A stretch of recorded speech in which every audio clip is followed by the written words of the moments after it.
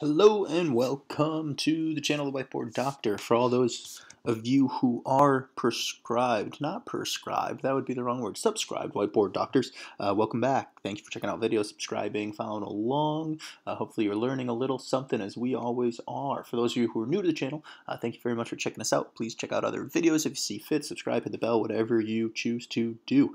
We are a free open access medical education channel here to learn with and from you and hopefully produce some content that you guys find valuable for your education and learning.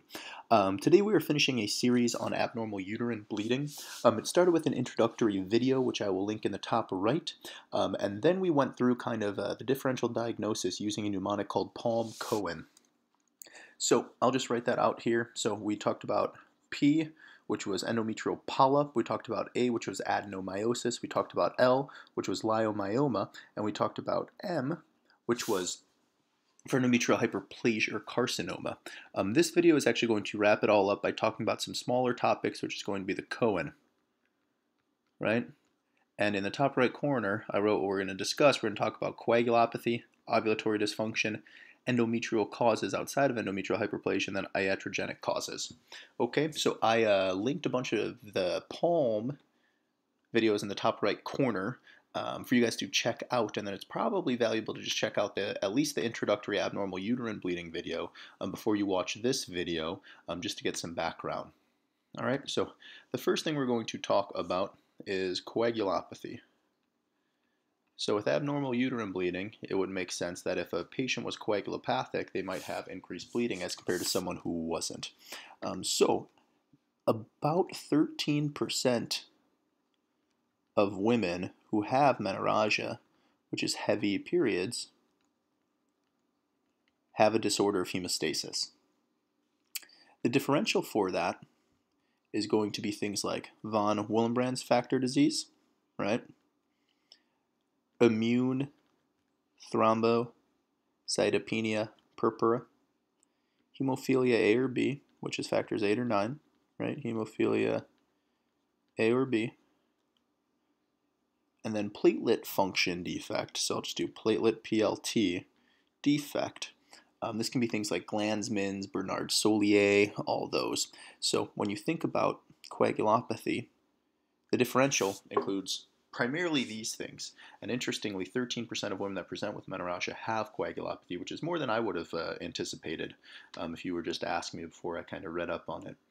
Clinical manifestations of coagulopathy in terms of uterine bleeding and beyond that are going to be things like what we talked about, menorrhagia, which is heavy periods, as well as metorrhagia, which is bleeding in between your periods, or a combination of the two.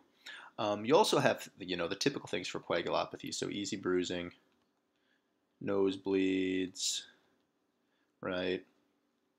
Gum bleeds when they brush their teeth, post-op or postpartum bleeding, all the things that you kind of would think about independent of the menorrhagia or metrorrhagia. So a patient with coagulopathy who has abnormal uterine bleeding, a lot of the history and physical actually can tease out whether they're at risk for coagulopathy, because you should see some of these other things such as easy bruising, bleeding gums, nosebleeds, etc. That'll risk stratify them and make it more likely to be coagulopathy. To diagnose this, right, it's kind of common things being common. Whoa, that's wild. Okay, let's erase that fun symbol. Good. Diagnosis is going to be obvious things, right? So you're going to want a CBC to see how anemic they are. You're going to want coags because that'll help you kind of tease out if they're coagulopathic, but not always. If you have a really high suspicion, right? Someone comes in with bleeding gums with brushing their teeth, frequent nosebleeds, they have bruising more than 5 centimeters, and menorrhagia. It's probably worthwhile. They should see a hematologist, but it's probably worthwhile to send one von Willebrand's factor. That's a terrible writing. I'm on fire today. So we'll just do this. So probably worthwhile sending factor 8, right? Von Willebrand's factor. Within the CBC, you'll have your platelets already. And then these patients who you're really worried about should see a hematologist as well.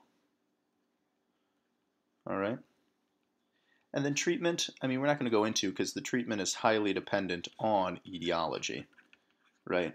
So the treatment for immune thrombocytopenia versus hemophilia A and B are quite different. So for abnormal uterine bleeding, patients who are coagulopathic, it's a higher percentage than you would anticipate, but a good history and physical can kind of tease those ones out. And once you have done that, they should see a hematologist and get some more advanced laboratory workup. Okay. Ovulatory dysfunction is next. Ovulatory dysfunction. So this is kind of a bucket category for more systemic things that can cause ovulatory dysfunction. Some examples of this are polycystic ovarian syndrome, or abbreviated PCOS, hypothyroidism, and then prolactinemia. I'll just say hyperprolactinemia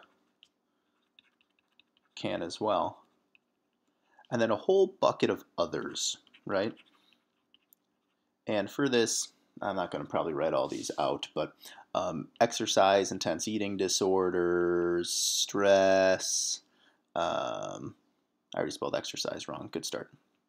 So stress, eating disorders, antidepressants, antipsychotics, corticosteroids, some liver and kidney disease, all those kinds of things can cause ovulatory dysfunction. This is going to often be anovulatory, so no menses, or oligoovulatory, right? So just abnormal menses, like you don't have frequent enough menses, and when you do, sometimes it'll be multiple per month, etc. For the clinical manifestations, it's obviously highly dependent on what's causing it. So like patients with polycystic ovarian syndrome will often hirsutism, so excess hair growth, obesity, diabetes. Hypothyroidism might have some of those other symptoms of hypothyroidism, cold intolerance, so cold intolerance, weight gain, increased weight, dry skin, diarrhea, or I apologize, constipation would be another one.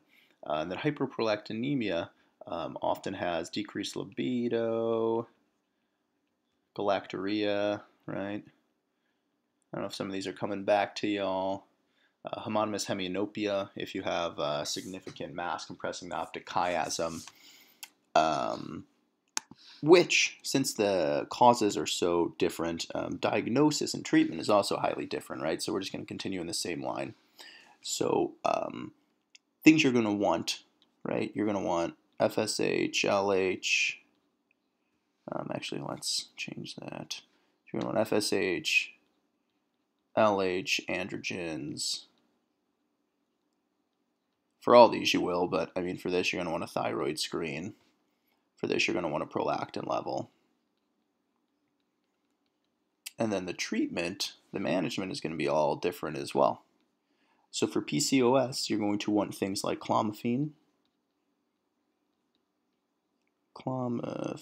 which induces ovulation. You know, you're going to want metformin for your insulin resistance. OCPs can help regulate cycles. For hypothyroidism, you're going to want, levothyroxine or synthroid. For hyperprolactinemia, you're going to want bromocriptine, which is going to inhibit production of prolactin. If it's really bad, transphenoidal pituitary adenectomy. So I'll just write surgery, but it's a transphenoidal pituitary adenomectomy. And once you've ruled all that out, you kind of start to focus more in on these other things. So good history and physical. Do they have a lot of stress? Do they have extremely high tense exercise and all those kinds of things? But first you want to think about some of these more hormonal things, prolactin, thyroid, and then the general category of polycystic ovarian syndrome. Okay, so that's ovulatory dysfunction. Then we get into this kind of additional larger groups of things. So with the E for COIEN, right, is endometrial causes. Endometrial causes outside of endometrial hyperplasia or carcinoma, because we already talked about those within the palm portion. These are going to be like primary disorders and regulation of endometrial hemostasis. So it's more vague things, right? So it's like deficiencies in local vasoconstrictors, which is going to cause you to have abnormal uterine bleeding. That's not how you spell deficiencies. Let's see here. Maybe it is. No, that looks good. I'm going to take it back. I think that's it. So deficiencies in local vasoconstrictors, accelerated lysis of endometrial clots, endometrial clot lysis, some of those kinds of things. And then also you can have a disorder in endometrial repair, which is usually from like infections or inflammatory conditions. So the endometrial causes within palm COIEN are kind of some of these more vague, chronic, less defined illnesses, such as deficiencies in vasoconstrictors, accelerated endometrial clot lysis, chronic inflammation, inhibiting endometrial repair, etc. Then we can get iatrogenic causes, which is the I in COIEN, and these are things you kind of would think about causing quote-unquote breakthrough bleeding. Some things that come to mind are placement of IUDs, right? Gonadal steroids can cause breakthrough bleeding. Certain medications, such as anticoagulants, blood thinners, can cause breakthrough bleeding.